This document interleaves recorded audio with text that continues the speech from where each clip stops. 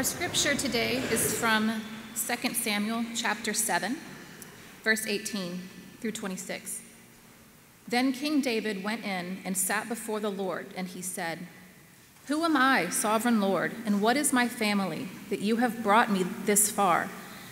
And as if this were not enough in your sight, sovereign Lord, you have also spoken about the future of the house of your servant, and this decree, sovereign Lord, is for a mere human.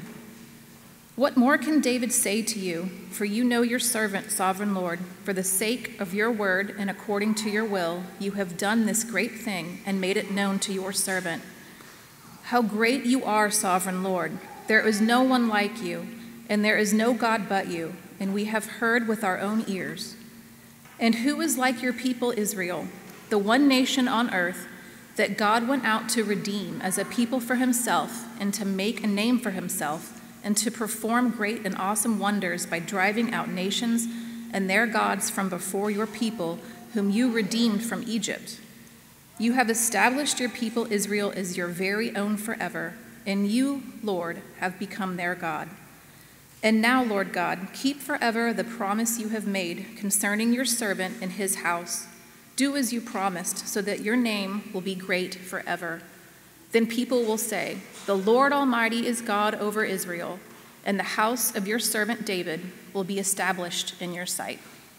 Thanks be to God. I want to say hello to everyone who is with us in this room, in this spiritual house, or if you're joining us online as well. It's so good to join with you today in celebration of God's faithfulness, his faithfulness to this church.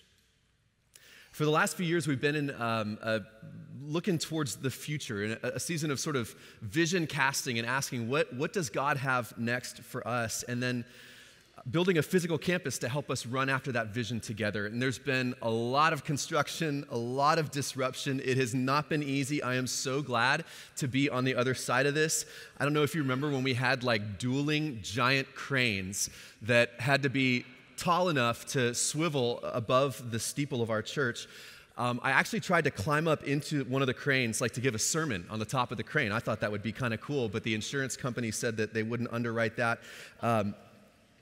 You may remember there was a stretch of construction where literally the only room that we had available in the entire church was this sanctuary. And then we found out we had to put sprinklers in this room, and so we had to shut it down as well. But as hard as it was, and all of you are looking up like, where are the sprinklers? I don't see the sprinklers.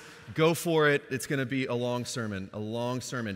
But as hard as it was, in the midst of this really disruptive project, and even over the last year with COVID and having to close our doors, it's interesting how much we've learned and how much we've grown, like as a family, along the way.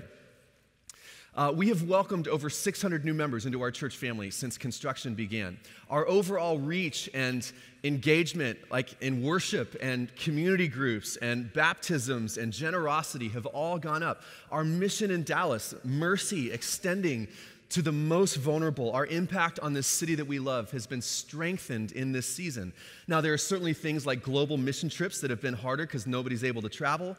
But we've even learned new ways to help connect people's hearts to what God is doing in the majority world, like 260 plus families saying yes to sponsoring and being in this long-term friendship with a child in Kenya, or the virtual Iran mission trip experience yesterday, linking people to the amazing work that God is doing through the Iranian church. So since we began this Transform project, we've also reached out into this city by planting 2 new congregations as part of this one family of churches. Peak Street Church, which is reaching a new generation of college grads and hipsters in Old East Dallas, and now Grace Lake Highlands, which amazingly was able to launch right in the square middle of the pandemic. And it became a mission-first community. They couldn't gather for worship, so they just started serving. And now they have so much momentum with Charlie Dunn leading there. There were some people who said along the way, why would you start 2 new churches in other parts of the city at the same time that you're trying to strengthen this base here on University Boulevard? Isn't that going to distract people or siphon off energy or creativity or leadership or resource? To which I would say, if we weren't launching new churches and sending out new leaders beyond these walls, then maybe we shouldn't be doing this in the first place. It was never just about what can happen in a room like this. It's about helping people find and follow Jesus beyond these walls so that our city and the entire world can flourish because of the work Jesus does in their lives. I have a good friend who says God doesn't use us to get projects like this done. He uses projects like this to get us done, to mature us, to grow faith in us, to build character and resilience. And see, the real transformation is not the bricks and the mortars and the buildings. It's what God is building in you and in me. And there have been few things in my life that have helped get me done more than this transform journey. The ways that God has shown up in and through this project, it has humbled me and challenged me and forced me to grow new leadership muscles. It has forced me to my knees in prayer and given me even more faith for what God has in the future for this church. This mission that is 95 years in the making. I was talking with a guy named Woody Strodel last week.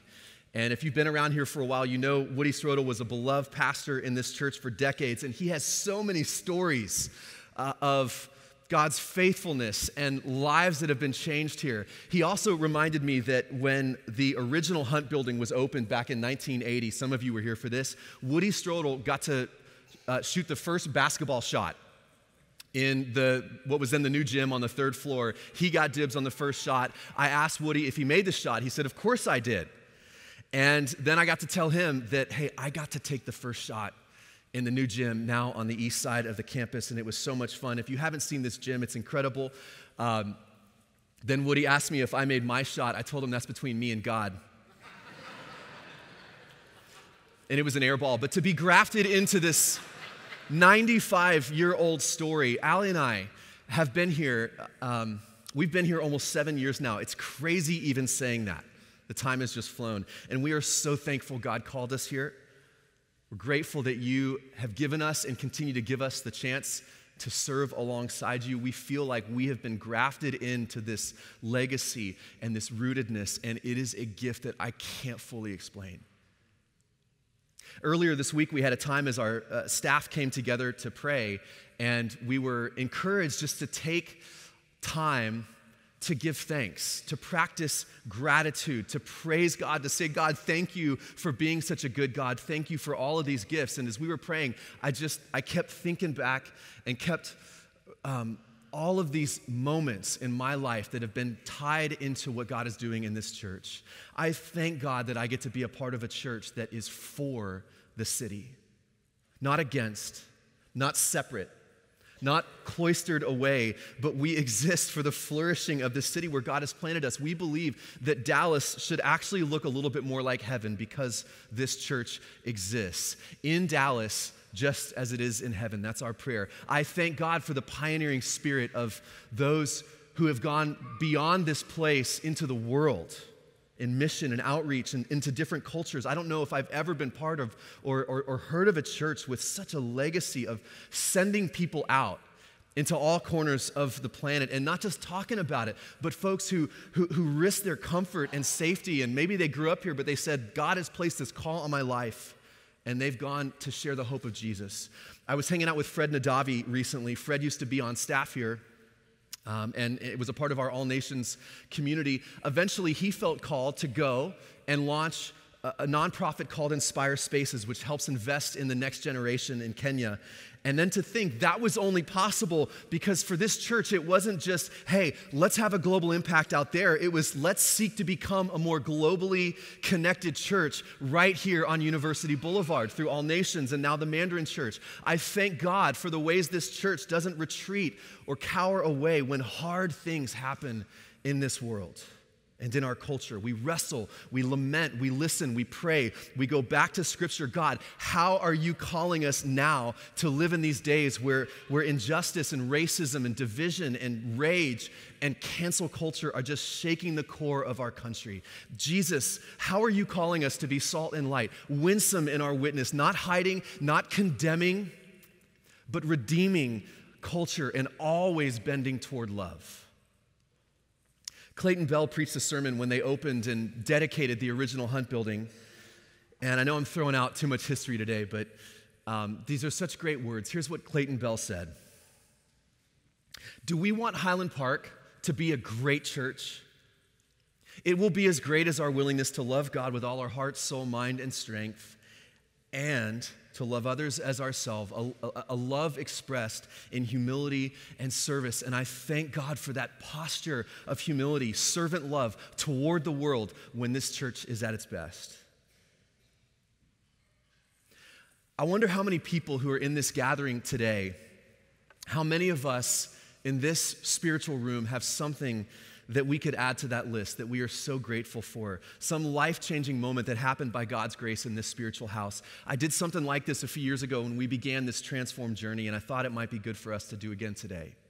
So I want to just run through these, some of these, and as I do, I want you to think about your life, your heart, your family, your story, and I'll ask you to raise your hand if this is true for you. I thought about how many people have come to know Jesus here. Maybe as a kid or a student or confirmation or through Alpha, but you met Jesus for the first time in this church. Is that true for you? Or how many of us learned how to pray? And not just the Lord's Prayer, but the power of prayer, the healing and redemptive and reconciling power of prayer in this church. Is that true for you? Or how many of you feel like your eyes have been opened wide to what a global, multicultural, diverse family the church really is, and that's happened because of your involvement and engagement with this church? Is that true for you? Or how many families and parents who baptize a baby here and you saw the way that the children's ministry or the day school or the Hillier School kept pouring Jesus' love into the lives of your children and your family? Is that true for you? Or how many people here who suffered maybe a heartbreaking loss, but you found comfort and you found encouragement and healing in this place? Or how many people struggled with an addiction or someone in your family or someone you love or a friend, and they found freedom and healing here in this church? Is that true for you or someone in your life? How many people who've just been beat down by life and by COVID, or maybe you've had bad decisions or regrets in your past, and you have found grace and you've met the God of the second chance in this church? Is that true for you? So much to be grateful for. And in that text that Ashley just read for us, here's David doing just that. He is pouring out his praise before God.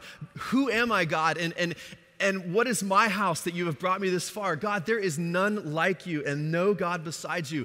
It's an amazing prayer. I'd encourage you to read through it later today. This entire chapter is King David, who's been through so much. He spent more than a decade of his life on the run, being chased down by King Saul. He knows what it's like to have everything stripped away, living in a cave, cut off from friends and family, and now, finally, he has rest from his enemies. And so he says to God, you have been so good to me, God, and now I want to be good for you. I want to build you a house. You see, for all these years, the ark of the Lord, which represents the very presence of God dwelling among his people, the ark, and maybe you hear that word ark and you start to think Indiana Jones and creepy pagan rituals that happen underground in the tunnels, but the ark represented the fullness of the presence and goodness of God dwelling among the people. And David says, I want to build a house, a permanent place where God can rest and dwell and we can come to meet with him. And what God says back to David, I love this. In 2 Samuel chapter 7, verse 11, the Lord declares to you, right? David wants to build a house. God says back to David, the Lord declares to you that the Lord is going to make you a house. So David, in his love and zeal and desire to honor and bring glory to God, says, I want to build you a house. And God says, David, I'm going to make you a house. It's this reversal. It involves a word play around this word house 15 times in this text. This word house in Hebrew is used. And it's like what began with David thinking about a physical house and bricks and mortar and a place to worship God. It becomes this image of the enduring house of God, a royal dynasty, a nation, a people with whom God would dwell. And see, from where we're sitting today, 3,000 years after David walked this earth, we know that the true and great fulfillment of this promise was Jesus himself, the Son of God, a son from the line of David who came to make his home with us and in us. John chapter 1, the Word became flesh and made his dwelling, his home, his house among us. Bob Munger was a longtime Presbyterian pastor in Berkeley, California, I think later in Seattle. And he once preached a sermon, and it became this amazing little book called My Heart, Christ Home. My Heart, Christ Home, sort of a classic.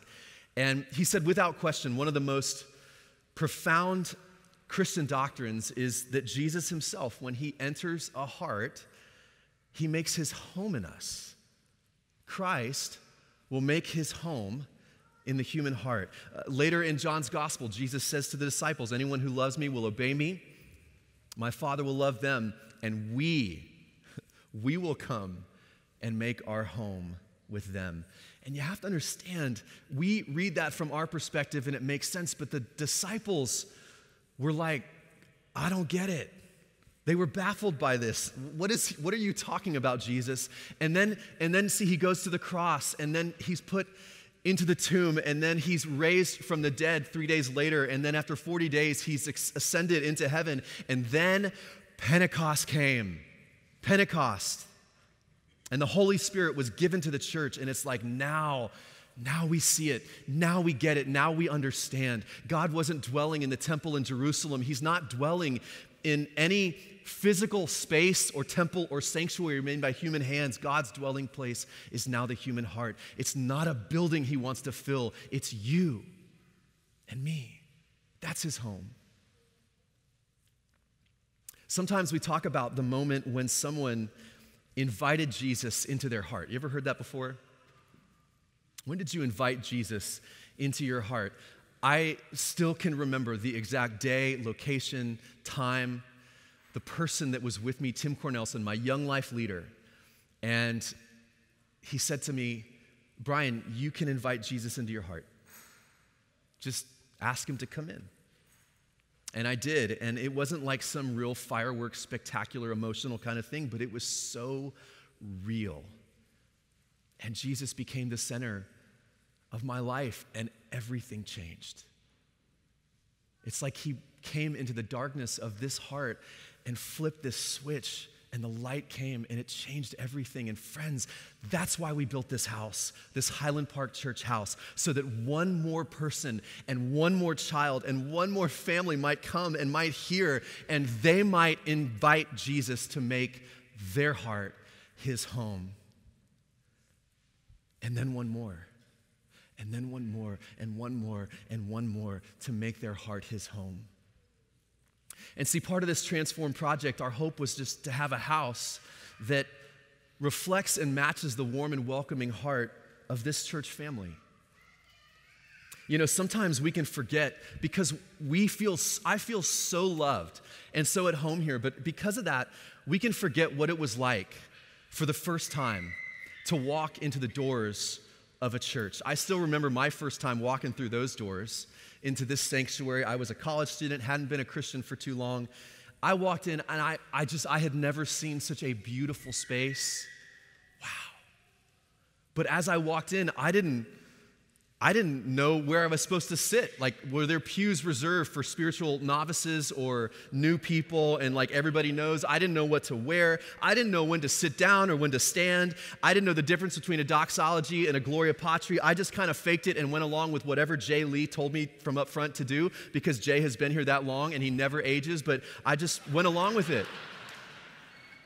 But it can be intimidating to enter into a church for the first time. And so we wanted this to be as inviting a place for families and kids and single people and senior adults and young adults, as inviting as possible, whether you've been a follower of Jesus your whole life or this is literally the first time you've ever stepped foot into a community where there are Christians, that you would walk in and you would have this experience that just communicates, welcome home. We've been waiting for you. And not like in a creepy kind of way, but we are just so thankful that you're here and you chose to be here and this place is for you, and we'd love for you to belong to this family. Maybe that's why we've gone with this phrase, welcome home, welcome home. Now, there's one more layer to this story, this interaction between David and God that I want to reflect on in his prayer. And then we're going to sing and we're going to share together in this moment, rededicating our lives and these spaces together. And here's the added layer to this story, and it's that sometimes God just says no. Sometimes God says no. Right after years of battle and years of strife, we're told that David finally, we read in chapter 7 that David has rest from his enemies, and you read that and you're just like, oh. And he is able to reflect on God's goodness, and then he realizes, like, here I am, living in luxury in this stone and cedar palace that was built by the Phoenicians, which must have been some ancient version of restoration hardware. But he's got this beautiful house that he's in while the ark of the Lord is still in a temporary tent. And so David decides to build a temple, a house for the Lord. And God says to him, I didn't ask for a temple. I didn't give you that job. In a sense, God says no. As noble and good and right sounding as that must have been, sometimes God just says no. Why he says no, we're not given a clear answer in this text. Often we don't get to know why. Now, there was a moment later in 1 Chronicles where David's looking back and reflecting. He says, "This is the word of the Lord that came to me. You have shed much blood and have fought many wars. You are not to build a house for my name because you have shed much blood on the earth in my sight." It's like all the violence and the bloodshed that David has had to lead his people through. Maybe he wasn't the right guy to build this house for the Lord. But David has this dream, this longing, and God says no. And some of you know what it's like when it's like you bring a dream, a longing, a prayer, a hope to God, and he seems to say no. And I don't want to dwell on this point too long, but that can happen in a person's life, and it can also happen in a church's life. There was an era of real division in this church going back to the 60s, I believe, when all this momentum stalled out. They were without a pastor for a long time. They weren't reaching new people. There was infighting going on. I can't imagine ever like a church struggling with infighting, but the elders, they realized at one point they had to come together. And so the deacons and the elders, they gathered together, and you can actually read about this in our archives, like in the session meeting minutes of one of our elder meetings. And it says this, and it's so beautiful. "Then all went to their knees in prayer, and the Holy Spirit manifested himself," Pentecost, "in evident power. Confessions of wrong attitudes and wrong relationships were poured out to God and later to one another. There was the washing away of all pettiness and bitterness, and as never before, the group was fused into a spiritual unity, and that led to a time of revival and unprecedented growth and just kingdom vitality in this church." Renee Schlaffer talks about seeing these no moments, like with David, when it seems like God says no, that to see it not as rejection, but as redirection. It's not rejection, it's redirection. It's like these moments when it can seem as if a door is slammed in your face, or a relationship is torn apart, or a church gets split down the middle. As painful and gut-wrenching an experience as that may be, even if it seems like the trial didn't come directly from God, he can still use it for his purposes. He can still bring good out of it. A little like what happened 30 years ago when half of this congregation went to go start a new church. Incredibly painful season. The stories I've heard of families like being split in half around the dinner table. Just this week, I was having lunch with a friend, and he was talking about how when he was a kid, like one week, his Sunday school class was filled with all of his friends, and the next Sunday, all of his friends were gone. And he was like, as a child, he didn't understand why that would happen in a church. I remember Allie and I, when we first came here, and we said to each other, wow, this is such an amazing, Jesus-centered congregation, but we just get the sense that some people are still really hurting and wounded from this church split that took place a couple years ago. And then someone told us it wasn't a couple years ago, it's been 25 years. And that's That's how deep the wounds can run. And yet somehow God knows what he's doing in the pain of that no and the pain of that split, and he can still use it for his purposes, and he will still bring good out of it. His no today can make the way for a better yes tomorrow. And I know for some people this is still just, it stings, and I get that, and I don't want to minimize that. But to think that now there are these two vibrant churches and spiritual homes where there used to be one, and out of these two churches have been planted and launched more than 100 new churches, new communities, new beachheads for the kingdom here and here and here and here, and all around the city of Dallas and around the world, offering hope and grace and rescue and justice and good news for the poor and good news for the poor in spirit. So this is a celebration Sunday.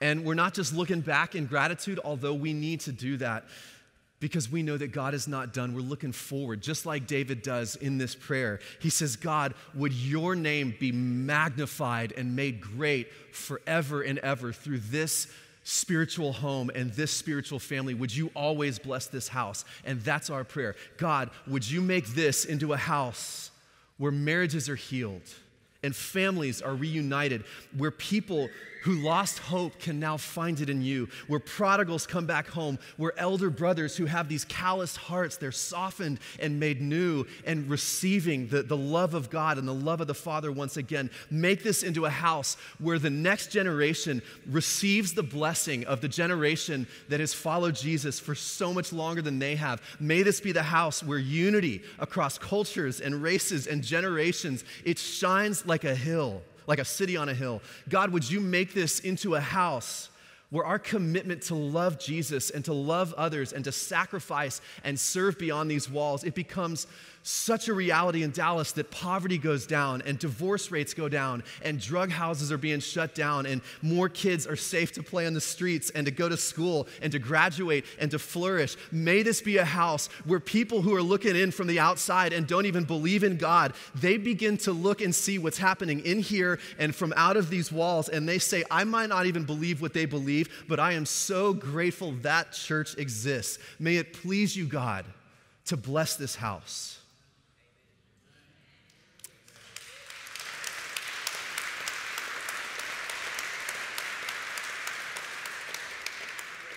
And so, Father, we thank you that you came and then you sent your son Jesus to make his home in us. And so would you do that again for us today? Whether it's just a reminder of what you can do or for the first time to say, Jesus, would you come and make your home in my heart?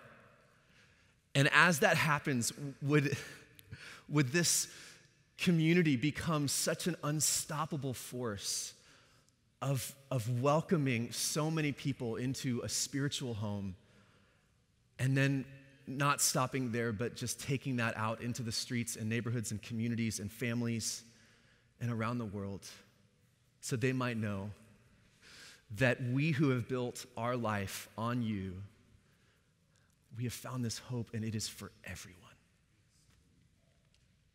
We pray this in Jesus' name, and everybody said, amen.